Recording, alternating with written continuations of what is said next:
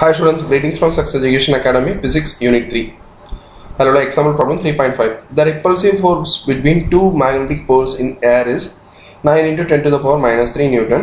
If the two poles are equal in strength and are separated by a distance of 10 centimeter, calculate the pole strength of each pole.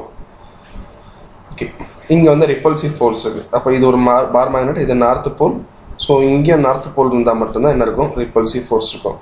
இது ரெண்டுக்கும் உள்ள distance எவ்வளவு இருக்குன்னா இந்த distance எவ்வளவு distance 10 cm. நான் எப்படி எடுத்துக்கறேன் அத மீட்டர்ல கன்வர்ட் பண்ணிக்கிறேன். அப்ப 10 into 10 to the power minus 2. சரிங்களா? சென்டிமீட்டர்ல இருக்கிறது மீட்டர்ல கன்வர்ட் பண்ணா எனக்கு என்ன வரும் 0.1 வரும்.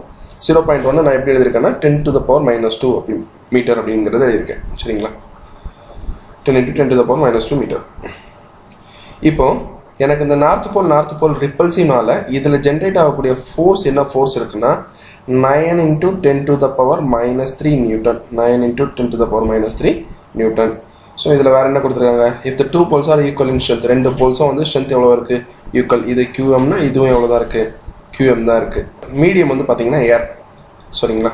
சோ இது ரொம்ப முக்கியம். நம்ம பெர்மிட்டிவிட்டி இத வச்சு தான் சூஸ் பண்ண முடியும். இது மீடியம் என்னன்னா ஏரா இருக்கு.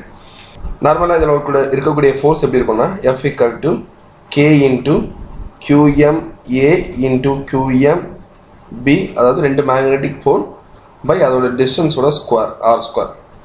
K ஓட வேர் K equal to என்னது? K equal to nu naught by 4 pi. இது permittivity of medium in air.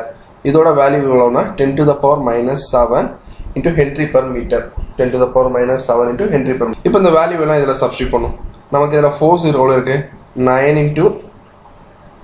into 10 to the power minus 3 Newton equal to K ஓட value எவ்வளவுனா 10 to the power minus 7 into QMA தெரியாது. நான் மொத்தத்துல ரெண்டுமே போல் strength வந்து எவ்வளவு ஈக்குவல்னு கொடுத்திருக்காங்க.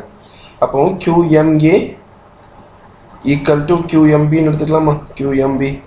அப்ப இங்கேயும் வந்து என்ன போட்டுக்கறேன்? QMA into QMA ன்னு போட்டு QMA into QMA. சரிங்களா?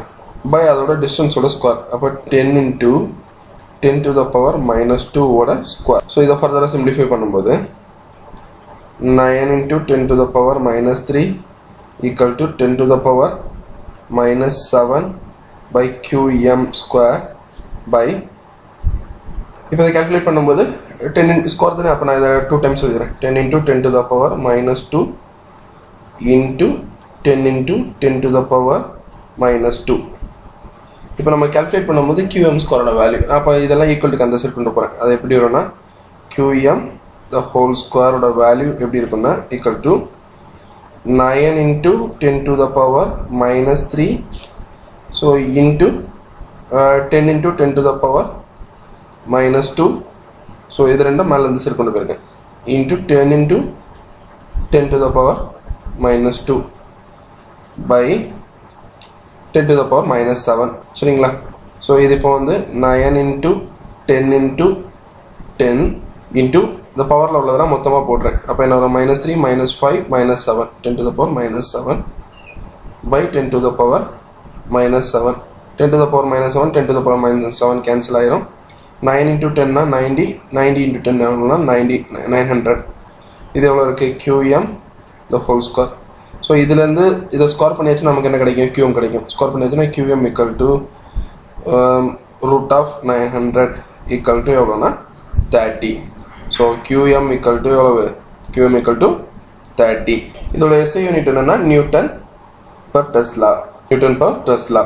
நியூட்டன் per டெஸ்லான்னு சொல்லலாம். இல்லனா வந்து ஆம்பியர் into மீட்டர்னு சொல்லலாம். ஆம்பியர் மீட்டர்னு சொல்லலாம். ஆம்பியர் into மீட்டர் அப்படினு சொல்லிக்கலாம். Thank you friends.